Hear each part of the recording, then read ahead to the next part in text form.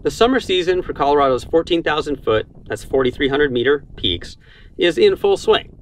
And the fall expedition season to many of the world's even higher peaks is right around the corner.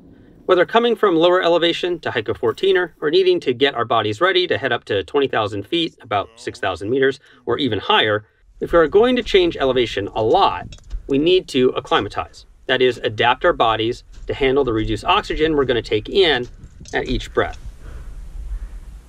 Once above about 2,500 meters or 8,000 feet in elevation, current recommendations are to not sleep at a point higher than about 600 meters or 2,000 feet above our last night.